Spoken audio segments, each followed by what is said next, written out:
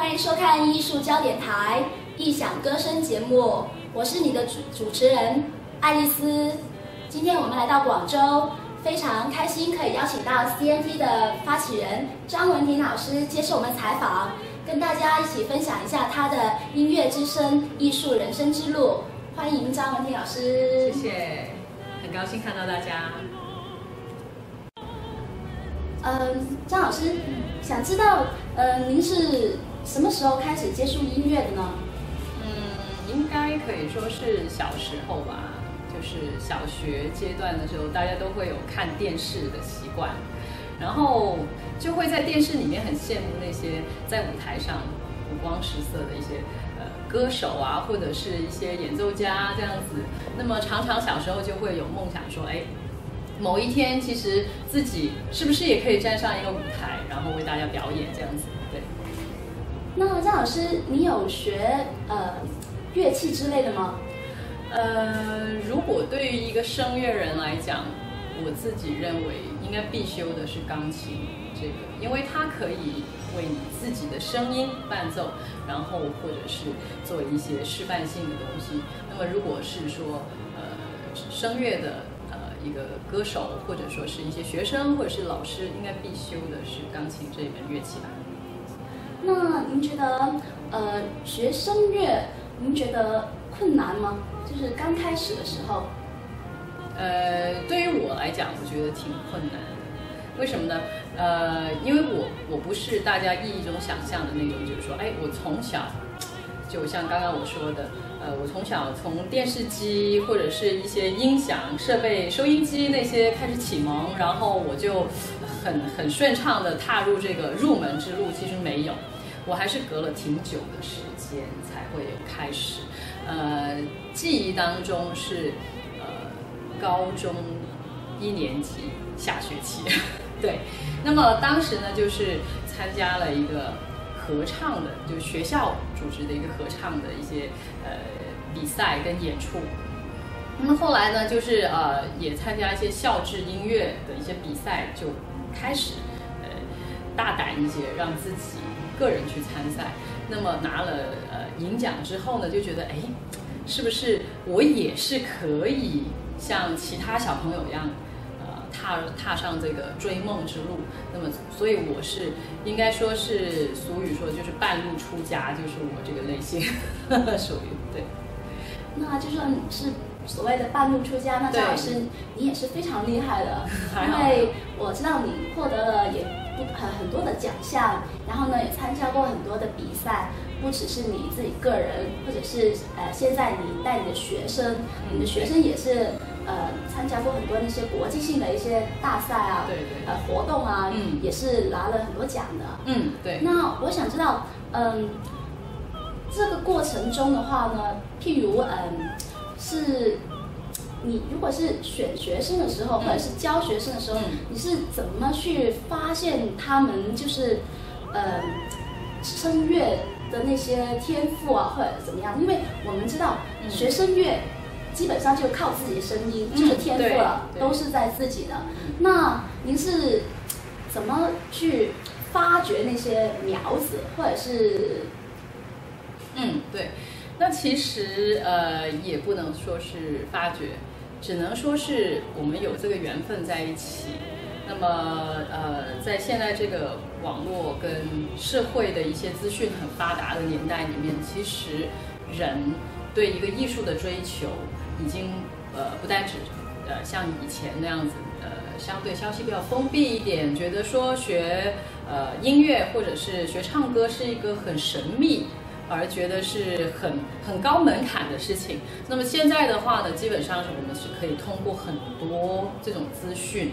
模仿也好，通过就是说介绍也好，都可以找到就是说自己的一个入门的方式。那么在这些众多的缘分的促使之下呢，我跟一帮学生有开始结缘。那么在这个过程当中，其实我看待每一位学生，我都觉得是他们都是很可爱。先不要说声音有没有天赋，但是我觉得每一位他有一个艺术的心的学生，都是有不同的闪光点。那么他们对音乐、对艺术的追求也是有自己独特的见解。我想应该作为老师来讲呢，应该是在他们不同的闪光点去帮他们继续发挥他们自己更特长的东西，对，然后把这些运用到声乐的一个技术上，那可能这样子的话呢，会比较适合他们走的道路。那听说我听说过，每个人都会唱歌的，这个是天生，你会说话，对，你能发出声音，应该就会唱歌。但是有的人可能会什么五音不全啊，就是不是需要通过一定的练习，就可以也是可以表达出那个，就是声乐的那种技巧，是可以通过那个锻炼训练，然后去改进，唱出一个好听的，就是扩大你的音乐，或者是怎么唱歌的呢？对，其实很感谢，就是人类他有天赋的一个嗓子。那无论这个嗓子是长成什么样子的，但是最方便的乐器跟天生的东西就是你自己的声音。那么除了一些机能性的，比如说你可能不能讲话，那就可能没办法唱歌，但是基本上能开口讲话的人都适合唱歌。所以在我的眼中的话呢，可能天赋是对音乐的某一些角度存在一些很敏感的一些元素，但是并不是说我讲话的声音非常好听，然后我就真的适合唱歌，或者说我讲话的声音很沙哑，那会不会我就很不适合呢？其实并不是这样子的。我觉得每一门乐器，包括声乐这个技术呢，都是可以通过一系列的一些技巧的训练，还有就是一些系统的方法的学习，可以帮助他们可以获得更好的一些演唱的方式，或者说是更悦耳的声音。那像现在很多小朋友呢，都是从很小就开始去学习乐器啊，或者是其他的一些兴趣那些。那像声乐这种的话，就是唱歌，有没有说什么时候开始？几岁什么年龄开始去学会比较好一点？可能我这个要借鉴一下其他西洋乐器，比如说钢琴的一些例子。总是会有很多的家长或者说是一些同行朋友认为，钢琴是不是越小学越会好？3、4岁还是4、5岁的这种年纪？其实我觉得是一个笼统的思维。我认为可能比较小的小孩子，他们可能那些生理的机能跟心理的机能还没有很成熟的时候，所以他们的有很多的肌肉的关节会比较柔软一些，所以这样子的时候去训练去打开可能会更方便一些。那么同等的声乐也是类似的这种形式，就是在他们的整个生理的结构、声带的结构还没完全成熟，变成一个成年人的一种年龄的或者一种生理状态的时候去学习的话，他们的柔韧性呢会更加好。但是相对来讲的话呢，这么小的年纪去学，他的理解能力呢又较大人成人会稍微低一些，所以他们重复有很多的这种技巧性的东西呢会更多一些，或者是不断的在重复做同一件事情。那么所以我觉得这个所有的技巧或者所有的方法适合什么的年龄都会有，只是在于说您的老师怎么样去帮你分配跟安排。那像张老师，我觉得您跟其他现在的小朋友，应该以前也是一样，既有学这个乐器，也有学这个唱歌。对。那都各有，就当中都各有困难或者是开心的地方。那你觉得唱歌最困难的是什么地方？唱歌如果从技术上来讲的话，最困难应该是气息的控制。那么我认为这一方面的能力，应该是说当今世界上所有的歌唱家，包括所有的前线舞台的演员，一生都在解决的问题。对。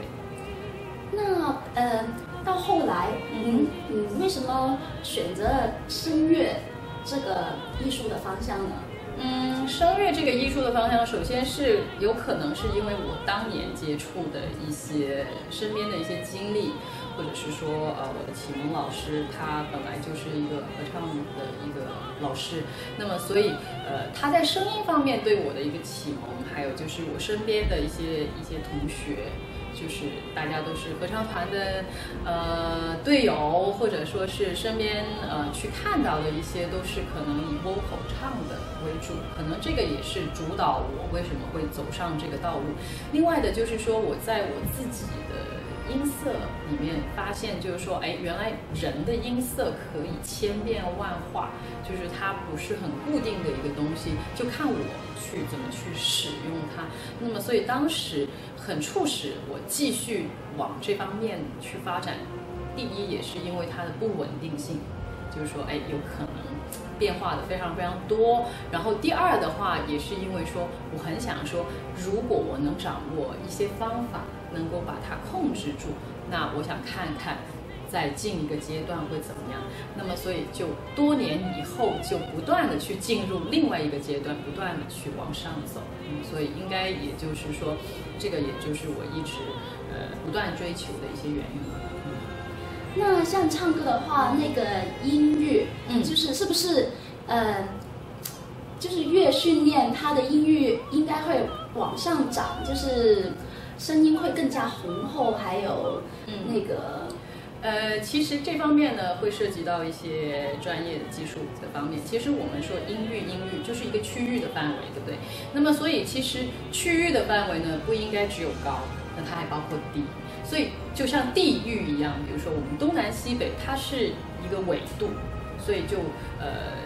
最好不要去这样划分说，我是不是越练我的声音就肯定会越高？那么你的低的声音呢？所以其实应该是一个弹性的发展，就是说，我们会从你的中音区开始，因为这些都是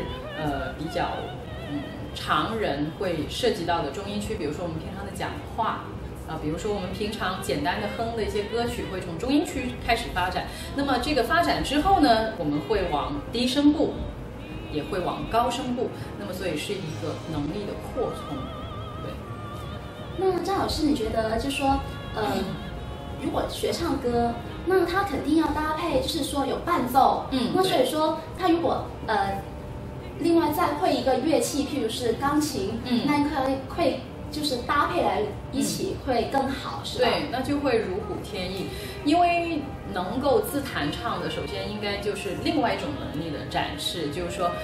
人的协调性呢其实是很神奇的。就是说，你一旦涉足到你自己的专业领域里面，可能是非常专业的东西，比如说我能把音域已经扩张得很好，我能把我的气息、力量跟我的歌曲都处理得很好的时候，也不一定说，如果他加上他的手部的钢琴的去运作，也不一定说很好。所以我也希望说，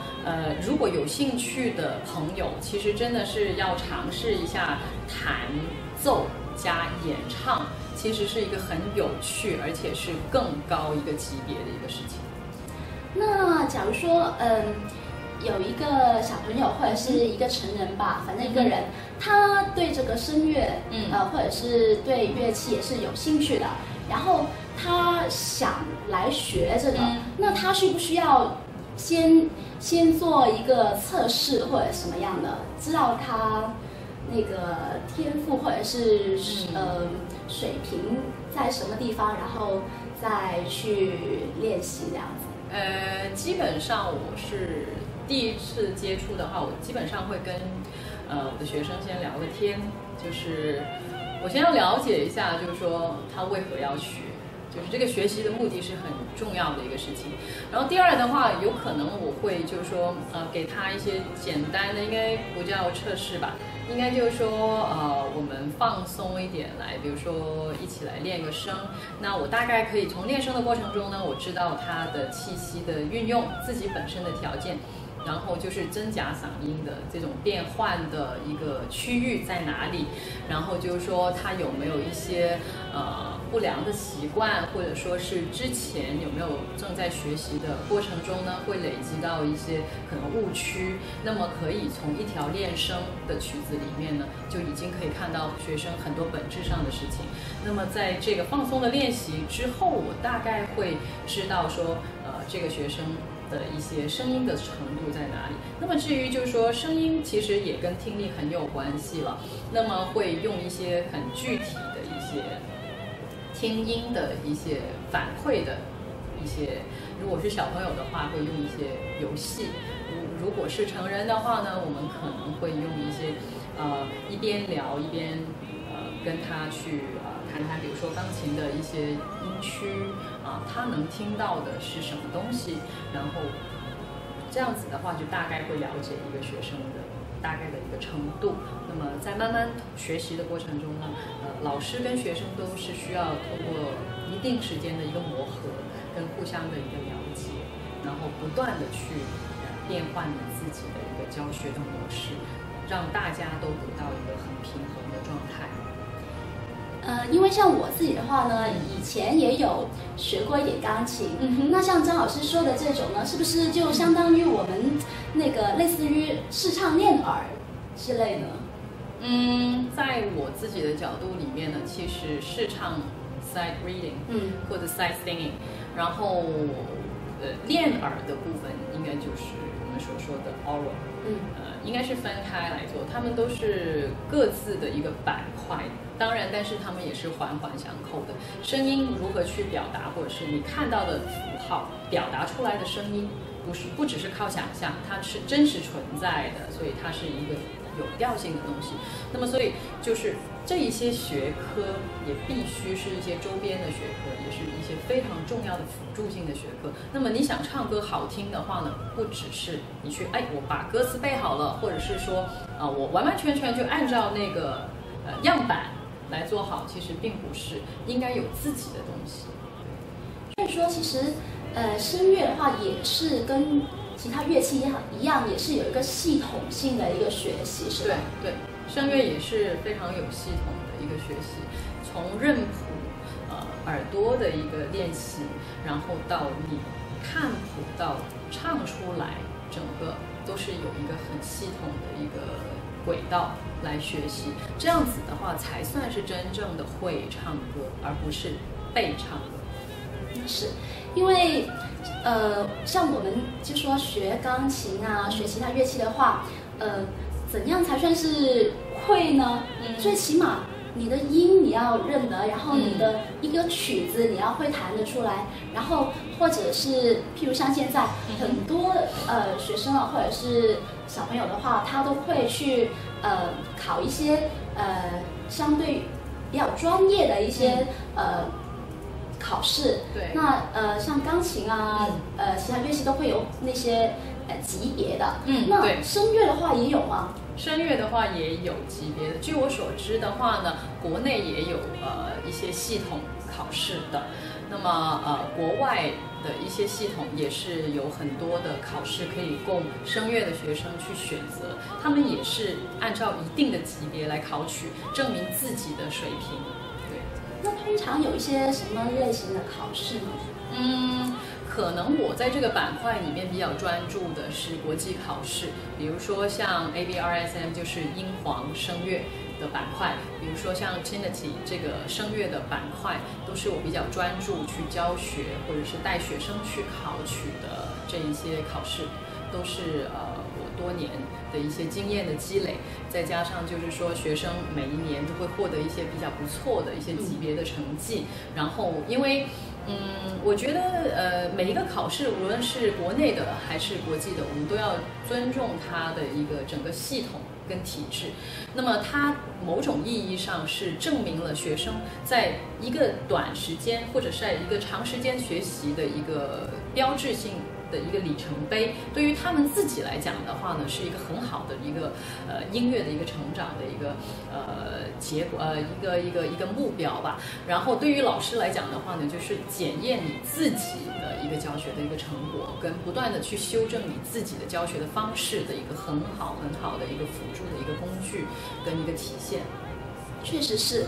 如果就是自己苦练了这么久，然后的话，努力了，然后也经过了那些考试，或者是参加了一些比赛啊、活动啊，得到奖项，或者是反正就是很开心的事情吧。对对对。那张老师，你或者是你带你的学生的话，都有参加一些什么类型的比赛呢？我都会带一些学生参加国内外不同类型的一些比赛，比如说因为我有一个刚组织不久的一个合唱的团体，那么这个团体呢的小朋友呢就从5岁到13岁，就是我们属于是一个童声合唱团的一个形式。那么我们会参加一些合唱节目的一些比赛，那么也会有一些小组唱的比赛。那么也有一些孩子的话呢，他在跟随我学习，可能会有1年以上的一些经历的时间。那么我也会让他大胆的去尝试一些独唱类型的一些比赛。其实国内外的比赛都鼓励他们去参加，因为我个人认为就是说，无论是什么类别，是不是艺术类别的，其实它的本质就是你学习了一个技能，你必须要有一个舞台，有一个平台让你去展示，那么你才是真正学会，或者说你在展示的那一刻，你是非常非常的去享受你自己，而并不是只是把技能这样子再背出来一遍。我相信这样子通过这种实践的活动，无论是比赛、考级，或者是参加一些活动也好，对于学生来讲是一个很好的一个经历的累积。那么对于老师来讲就更加开心了，因为觉得说学生把所有的自己的一些经验都放在他自己里面，再加上他自己的一些个性的一些表达呢，其实会产生出不同的一些自由的个体。那这样子的话，老师应该是最开心、最有成就感的。那张老师，你在带学生比赛，或者是去其他地方参加活动的那些过程中，有没有发生一些什么印象深刻啊，或者是你比较难忘的一些经历呢？其实都会有，因为作为一名老师来讲的话呢，总是希望说，自己的学生小朋友，就是说，肯定会有一点想有一点私心，想说，我的小朋友如果能获奖的话呢，就是对我自己的一个教学成果的一个肯定。但是同时的话呢，我也不断的去做一些公益类型的活动，应该公益类型的一些演出跟活动呢，应该是我在教学跟带学生实践里面呢，应该是印象最深刻的一些活动。因为我觉得在这个社会上有可能不是说只有你一个团体或者是你一个群体在做这个事情，可能有千千万万个群体在做这个事情，但是你通过这些公益活动，你可以看到很多一样渴望的眼睛，一样渴望的心，但是他们没有这个经济的条件，或者说是实际上他们没有办法去参与其中的时候，我觉得公益活动对于那一些弱势群体来讲，或者是说他很想参加，但是他没有办法投入进来的孩子来讲的话呢，是一个很大的一个鼓励跟鼓舞，也给到他们一个很好的一个展示的平台。比如说有一些是残障儿童的，比如说是有一些是山区儿童的，因为他们对外界接触的时间跟机会真的不是很多。那么通过一系列不同的跟一些公益团体的合作，那我带着我自己的学生，哪怕用一首歌来为他们作为一个奉献，我也觉得是非常有意义的事情。因为可能歌声打动他们了，可能就是说互相会有一个心灵上的一个交流，或者是一刹那间你给到他一种生命的一个鼓励。其实这个是我这么多年一直就坚持在做这个公益事业的一个理由，也是众多活动里面我觉得最难忘、最有意义的，就是这样。确实是，我也知道这个真的是很棒，因为像刚才说了嘛，声音就是天赋来的，对，然后基本上你唱歌就是你可能什么乐器都不会，你一出声你一唱歌，然后就能可以带着那个感情，让人觉得你是很开心啊，还是反正一些情感上都能抒发的。对。张老师，你刚才说的话，我觉得令我想起有一首歌，就说他的歌词就说什么，请把我的歌带回你的家，请把你的微笑留下。对，应该就是这种感觉了。对，应该就是这个感觉。对，这首歌很久了，不过就是歌词的意义写得非常非常的好。是我小时候，因为我小时候小学的时候也是合唱团的，有唱过这个歌。那很好。那像张老师的话，你自己有没有特别喜欢什么类型的歌呢？可能从我学习的这个经历跟这个道路来讲的话呢，我会更喜欢就是一些欧美的一些歌曲，就是从他们的古到今的歌曲，我都比较专注去研究，或者说是演唱，或者说是带很多这种资讯给我的学生。国内的歌曲我也有翻唱的一些部分，但是的话呢就没有欧美的这么多。然后国内的很多的唱法的话呢，我觉得我自己还是要潜心向很多的专家去请教跟学习。对，您刚才说的就是像国外的那些 opera 歌剧那种。歌剧也会有，然后 musical song 也会有，就是音乐剧的一些部分也会有，然后有一些现在的 pop music 就是也会有，比如说小孩也很喜欢的一些迪士尼的一些类别的也会有，因为其实那些都是代表了当今的一个现代音乐的一个文化，那么都会有，比如说像Let It Go， 对 Let It Go， 很多的小朋友都很热爱的，或者说是有一些是swing 类型的 jazz 类型的小朋友，其实也有很多这类型的歌曲，只是可能暂时来讲还是听或者唱的机会还是不是非常多。对，我也希望就是后面有这个机会把很多这种元素带到我自己的一个教学里面，也希望就是说在更多的演出或者比赛里面呢出现这种类型的歌声。那就是说，现在声乐的话也是更多元化，更加国际化，对，那有更有趣味性了。对，肯定的。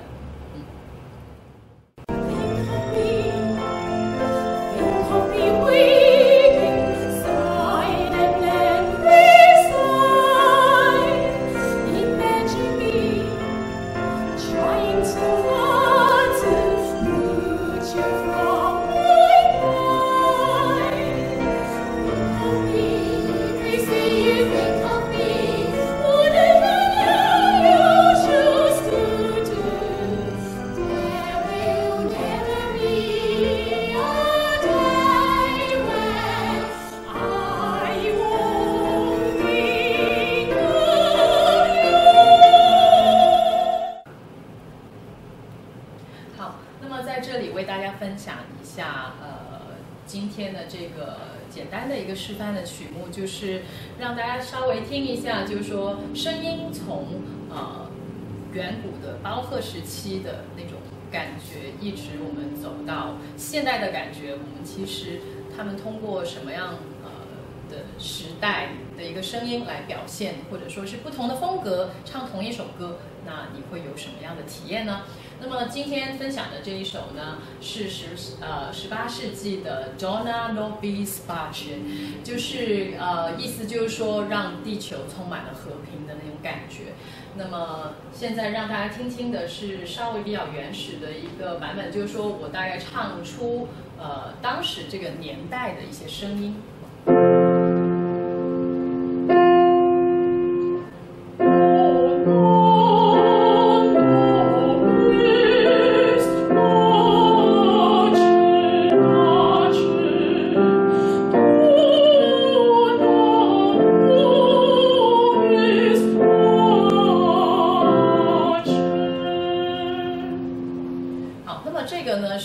比较远古年代，就是靠近它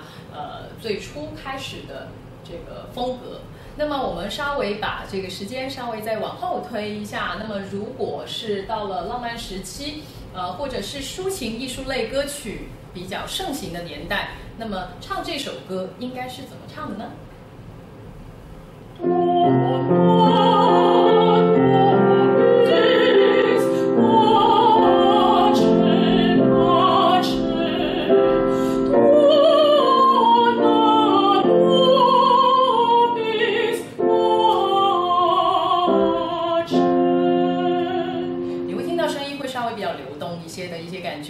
那么我们再把这个时间的年轮再往后推，比较接近现代的这个曲目，那么它的风格应该又是怎么样的呢？我们来 try 一下啊。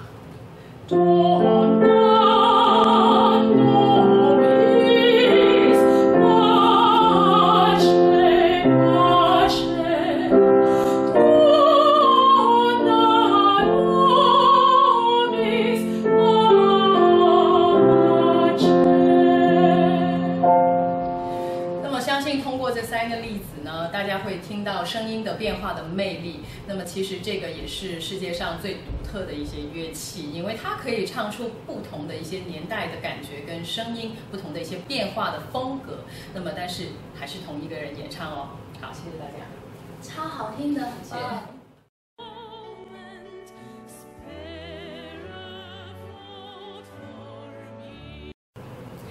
欢迎回来，我们的艺术焦点。那上一回我们有讲到这个关于小朋友学习这个声乐的一些过程。那在这里的话，我想请问一下张老师，就说学声乐要学到一个什么的位置，或者是考到什么级别，然后就算是一个专业水平的一个界定呢？这个问题非常好。其实我们有很多小朋友呢，现在从4、5岁的时间呢就开始进入了这个音乐的启蒙，那么在声音上呢也是有一定的一个启蒙。那么他在一直走的这个艺术道路里面的话呢，在声音可能占了他很多的一个训练的时间。那么一般情况下来讲的话呢，我的小朋友，比如说举一个例子吧，我现在带的一些学生里面呢，最小的年龄是6岁，他已经考过英皇的声乐的1级，那么他拿的分数我觉得还是不错的，会有130分这个分数。那么有很多老师可能会觉得很不可思议，因为1级的歌曲里面其实难度也挺大，比如说他的歌单里面可能会有 Walking in the Air。We walking in the air 这种类型的歌曲，或者说是会有一些童谣，但是这些童谣并不只是这么简单 ，Twinkle Twinkle Little Star 那些不是有这么简单的，它还是需要有很多一些技巧去证明它已经达到了这个级别。那么从这个角度我们可以看得到。小朋友可能就是如果是他自己，或者说是跟老师配合得很好，他也挺有追求的话呢，其实到了他初中、高中的这个时间段里面呢，顺利的考完这个8级，已经是很有可能去做到的事情，并且已经有很多我的学生已经在做了这个事情。对，来证明了自己的一个专业的水平，因为到6到8级这些比较高级别的这个程度里面的学生的话呢，他们会涉及到的歌曲的范围呢非常多。像我刚刚也会示范了一些不同时期对歌曲的一些处理办法。那么为什么我要示范呢？就是让大家来看看，也来听一听，就是说，其实声乐里面不是说我们一种声音唱到底的，那么它也需要有很多游刃有余的一些技巧，跟对你要去对一个作品的产生的一些风格跟时期要非常的了解，你要怎么去表达才能是唱出这个作家的一个原意。那么在6到8级里面已经充斥到有很多巴洛克时期的一些作品，古典时期的作品呢也有非常多的歌剧的选段。就是说，你之前有提到的 opera 的系列也会有的，然后还会有很多我们知道有那个艺术歌曲之王之称的舒伯特的一系列的比较高级别的声乐的艺术作品，也会在这些考试的歌单里面。那么在现代的这个曲目的范畴里面呢，也非常多这种音乐剧的作品哦，比如说是《Lion King》，或者说是会有现在很 hit 的魔法坏女巫，这一些里面的选段，其实大家有没有想过，这些都是大人们去演唱的歌曲，所以其实如果是考到6到8级这些级别的话呢，毫不逊色于任何的大人的朋友们。那么其实他们已经达到了接近这个大学毕业的一些歌唱的程度。那么再往上走的话呢，就算不通过这些级别来证明自己啊，其实他们已经拥有一定的歌唱能力跟水平。那么其实真的是可以考虑一下留在国内的一些艺术院校去发展他自己的一个声乐的继续进修的道路，或者说你可以去出国。去应考一些国外的一些学校，这样子。其实我也有一些学生已经在国外的学校里面拿到他们的这个声乐的一些学位，那么也是不难做到的事情。那么如果小朋友或者是老师在大家一起学习的过程中，大家共同有一个目标跟方向，其实我觉得没有什么事情是不可能的。那么现在我也逐步在把小朋友就是的这个声音的年龄逐步的在降低。其实只要你使用的方法是得当，还有就是科学的，其实我觉得很小的年龄的小朋友呢，都已经非常适合去做这个歌唱的训练。就像我们很多耳闻已久的一些100年的合唱团，比如说是放牛班的春天，或者是法国童声合唱团、德国童声合唱团，其实他们已经经历过有100年的历史。那么他们也是从很小4、5岁开始阶梯式的一个训练呢。因为他们的训练的方法非常得当，所以在团体里面的小朋友们，他们的音域都是非常的广，而且呢，他的年龄的差别也是非常大的。比如说有4、5岁的小小孩，然后这个团体里面也会有很大的，已经10几、20岁的一些大男生或者是大的女生，这样子都会有。所以其实是因为一个训练的系统跟办法，也为国内的声乐训练之路会有很好的一些朝阳的气息会带进来。所以就是说，这个学这个音乐艺术的话，其实是不分年龄的。对。无论你是从小的时候，或者是大一点半路出家的，都是可以学音乐的。然后也会有不同的发展，但是最重要的就是自己啦，还有父母啦的一个配合啦，还有老师适当的一些引导，还有一些教育训练的方法，是非常重要的。那像张老师的您的话，您的这个音乐事业的话，你接下来会有一些什么发展呢？我想我还是会继续活跃在前线的舞台，因为我会常常去参加一些公益性的演出，或者是一些音乐剧的一些排练，还有就是合唱的一些演出。那么另外一方面，我还是会继续潜心研究我自己的一个结合中外的一套理论跟方法，还有就是说我会有一系列的一些教学的一些工具来帮助我们这个既看不见又摸不着的乐器的，就是声乐了。那么这样子的话呢，有可能可以更大程度上的去帮助到更多的喜欢唱歌的朋友，无论大小。那么他们可以通过这些器具，然后通过一些系列的学习，更容易的去获得他心目中的一些声音。对，那么也希望我们在本地，在中国这个音乐还有就是声乐的发展道路呢，我们可以更向国际接轨。就是说，我们大家都是一个音乐的大家庭，就是有很多很好的例子或者是方案可以大家互相借鉴和学习。还有也希望说在日后的这个教学跟演出的过程中呢，能够碰见，还有就是很多这个国外的，比如说是我们香港同胞或者是澳门同胞的，还有台湾同胞的一些团体，那么我们可以互相就是说互相学习跟交流，这是我最希望看到的事情。在借着这个机会呢，我也想在这里跟喜欢音乐、喜欢唱歌的你去说几句话。我希望说，无论以后你走到人生哪一个阶段，或者是哪一个舞台，无论你得到的还是失去的，只要你有一颗艺术的心，只要你热爱音乐，其实前路都是光明的。那非常感谢你，对，感谢我们的艺术台，谢谢。对，那今天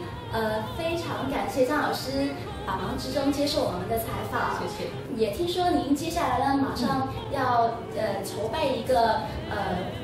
表演，还有就是在下个月呢会到这个澳门去代表我们广东去参加一个比赛，那我们也为你打 call。预祝你那个表演成功。好，谢谢你。那今天非常感谢张老师，谢谢。